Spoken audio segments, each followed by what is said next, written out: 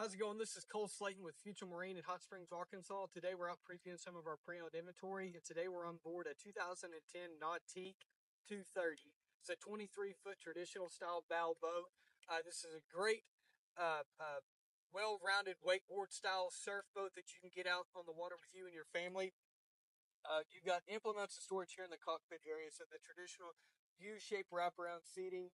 But in a 2010, they did a great job of giving the consumer different ways to be able to sit when they're out on the water. So a couple of rear-facing seats, forward-facing seating, and then your observer seat as well. So at this year model, this is something pretty unique that they were doing here, giving you different seating configurations when you're out on the water. Up here in the bow of the boat, you have your traditional style, pointed nose, speakers up here, grab handles, cup holders. So they did a good job with the design here. It does have a bow filler seat, and that's easily removed out. So if you wanted to be able to walk completely up into the bow of the boat, you can do that. So a couple different options there for seating. This boat has got a touchscreen display in the dash.